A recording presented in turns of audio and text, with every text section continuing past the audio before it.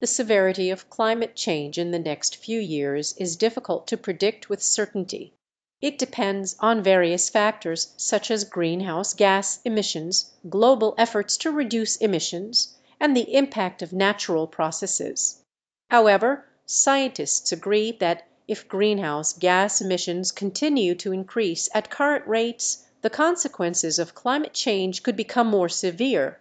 These consequences may include rising sea levels, extreme weather events, and disruptions to ecosystems and biodiversity. It is important for individuals, communities, and governments to work together to reduce emissions and mitigate the impacts of climate change. Remember, small actions can make a difference when it comes to creating a more sustainable future.